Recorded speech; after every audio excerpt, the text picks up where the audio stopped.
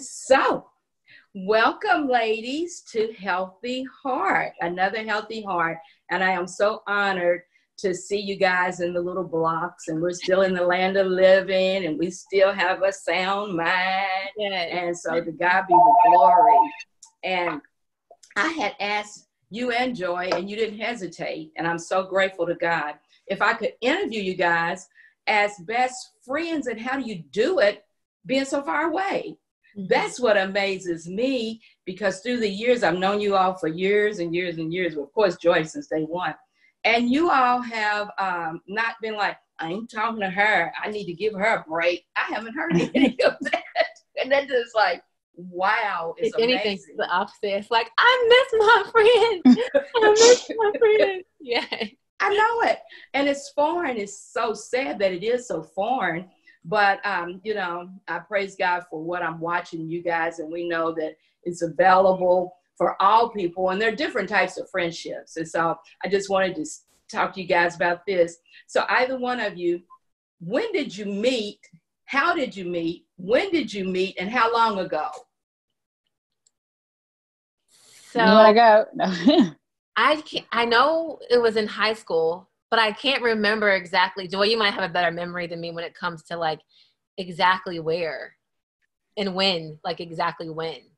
I think it wasn't until sophomore year that I knew who you were. I don't think freshman year I don't have any memory of you, but at sophomore year I remember knowing who you were.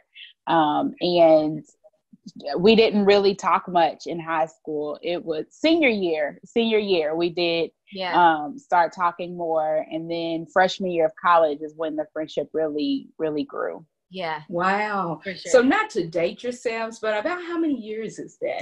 Oh, God. How many? From when we 5. She's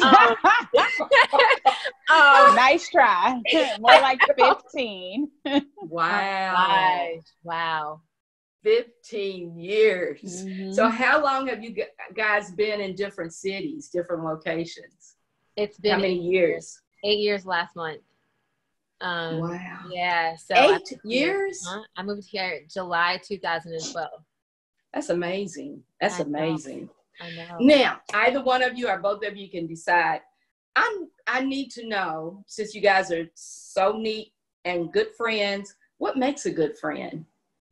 What goes into making a good friend? That's such a loaded question. It is. Let me back it up. Let me give you less of a loaded, and then we go into it. Either one of you speak about the other person, a characteristic of that person that makes a good friend for you. And that shouldn't be so loaded, maybe. No, that one, I'll go first. So that way sometimes I feel like our answers may be similar. I could be wrong. So I'm stealing it first before you can. So I'm not totally sure if it's necessarily a characteristic, but I think the one thing that I have appreciated the most is there is absolutely nothing I could tell her to where I feel like she would look at me any differently, to where the friendship would be any different, to where it would change anything, to where she wouldn't see. Sometimes if you're honest with people about certain things, it's like, does it negatively impact the way they view your character, who you are as a person? But with Brittany, that is not the case. She knows it all, and it's been the good, the bad, and the super ugly. And super ugly. Because just ugly wasn't enough. But it hasn't changed anything. If anything, it's deepened the bond. So wow. I would definitely, I knew you were going to say that, and I would say it's the same for me. It's such a safe space. And I feel like it's so important. I think every one of your friends will be able to, if they don't do this, then you really have to probably question your friendships, but every one of your friends, I think, should to some extent be an extension of who God is. So with Joy, I feel like there's grace. And I think that, probably for her as well, but like, there's just a grace. And I think that, again, it's a completely judgment-free zone where we can talk about anything and be able to walk away from that with better. like regardless of what it is, and never feeling any kind of shame, never feeling any kind of like regret for having said anything. Like it's just, it's a safe, healthy space full of grace that is a source of peace too, you know, when you have that. So yeah. That's good stuff. Yeah. All right. Now this, let's say nobody knew you guys and you had to market the other person, like give a reference. What would you want the world to know about your friend? But let's not even say she's your friend, but you have to market her and they don't know you know each other. So how could you share with the whole wide world something about this individual? Who wants to go first on that? So the one thing that, like, okay, so the one thing that immediately comes to my mind, because there's so many different things that I could use to market her, but one of the things would have to be how well versed she is, how well spoken. Oh my gosh. I always knew that. But when we did our Bible study, like I legit, maybe envy isn't the right word, Jesus, but I legit was like, oh my gosh, like she's so well spoken, and just being able to just like like sometimes when I think that when we're on the phone, I'm kind of like here, and I know sometimes she's got to feel this, but I'm just kind of like here and here and here. Whereas like she can literally take a thing, whether it be explaining a story or whether it be trying to like, you know, when we were going through the Bible study and like being able to go through like Nehemiah, like she's just so well spoken. And I think that not everybody has that gift. And so amongst all of the gifts that Joy has, that would be one that immediately came to mind. So if I was going to mark her. All right, I'll hire her. So Joy, let's hear it from you. So for Brittany, it's just something, I don't know if there's a word to describe it. Maybe I'll think of one, but it's just something about her that just draws people in. There's a warmth, there's a sense of sincerity. She's a big encourager, and she'll encourage any and everybody. And it's just something about her aura that just makes you want to be in her space. And it's not like, it's really not just me, but it's you just see it's widespread. Not to make like social media following isn't what's important, but just even on social media, and just has a personality where it just draws you in, and you just feel better being in her presence, or just saying you've been around her.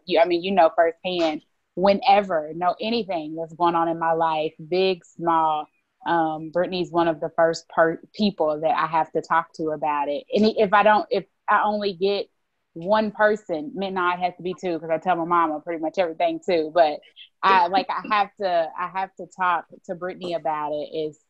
I just want to like kind of share what's going on in my world, like just literally just share my world, not in the like Mary J romantic way, but just like I just feel like it's just so every time, like when we are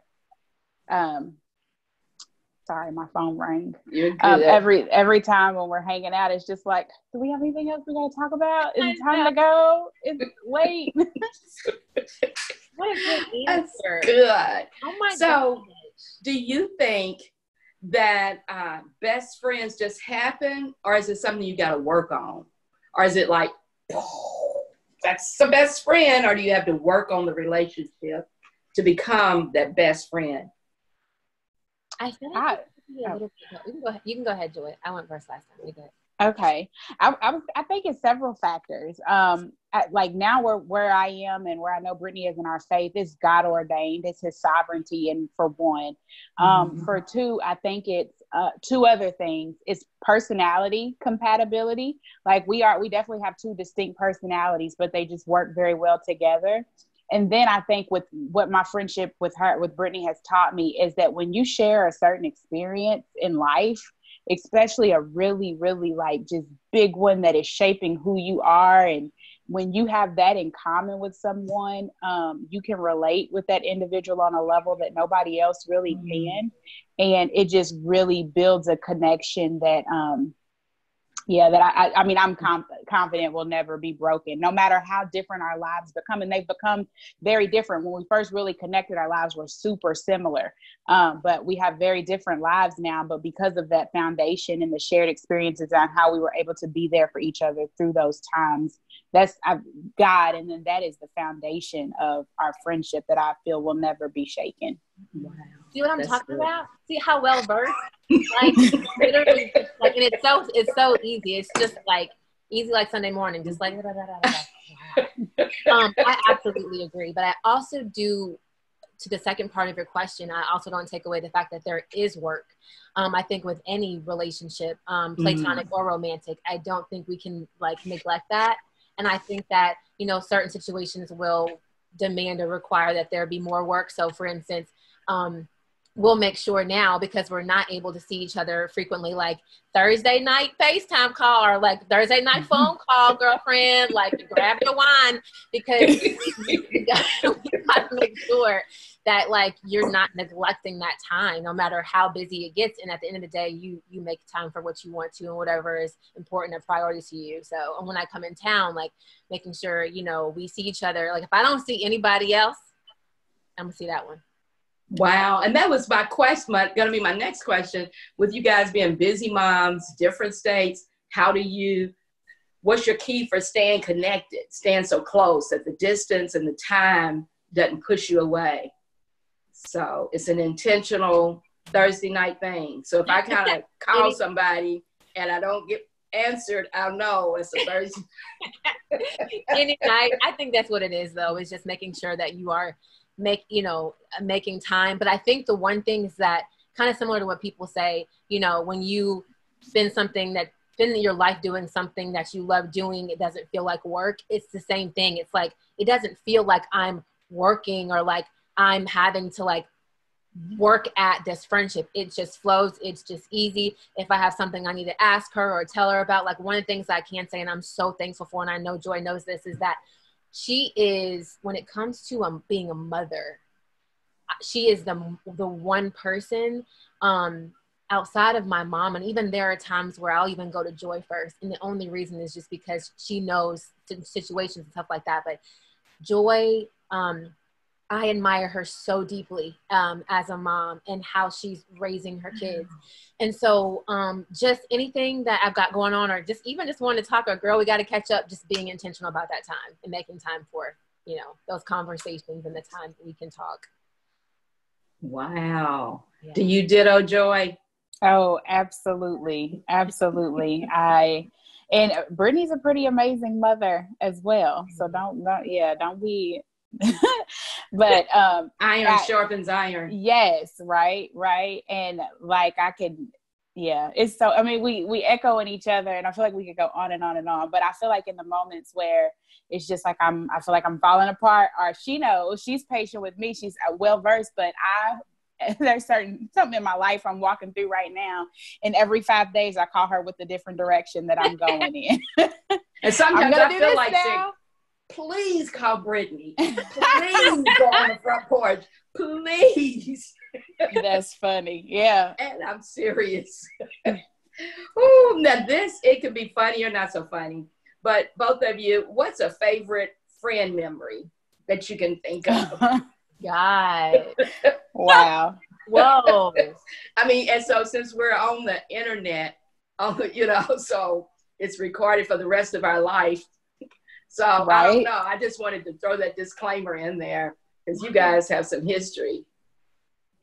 Can we share a couple maybe? Yeah, please. Oh my gosh. One of the funniest ones that I think about, like, and then this was before we became really, really close, before we had children and everything. We were with a group of friends, and we were riding around downtown Louisville, and going who knows where. I don't know where we were going, but there's a certain song, a rap artist, Lil Jon, he raps with a lot of aggression and a lot of force. And Brittany was singing this song at the top of her lungs. And it was just so funny. And to this day, when this song comes on, I remember that and I laugh every single time. That is so every time. I remember what song that was. We'll talk about that one off. All right, I think I have an idea. That is so funny. If you have another memory, say it, because I'm really trying to figure out like what would be like.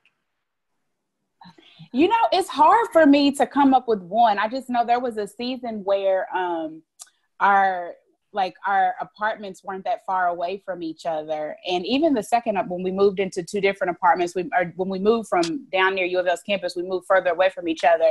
But it was just so many nights that we would just spend on the couch. Our sons were playing together in the bedroom. And there was, I mean, that was where the conversation, just some of the best conversations that we've ever had. Mm-hmm. A lot of tears cried, a lot of laughs. And so it's really just that season, I think. I don't know if I could point to one specific memory. Absolutely. I remember I still have pictures of like Bryson and Noah and like the Tupperware bins, you know, like going up parks, like literally fast forwarding a couple years and putting like pictures side by side of them two, like Bryson feeding like Noah feeding Bryson like those little puffs. Like it's so many memories. My God. Oh man, yeah. That's sweet. There are so many memories. So with you guys, still having other friends and being around people, you in Atlanta and Joy, you here in Louisville, what, when you meet new people, and Brittany, I know you met some people, because I mean, to get up and move, you know, what is it about somebody that you would be like, I wouldn't mind being their friend?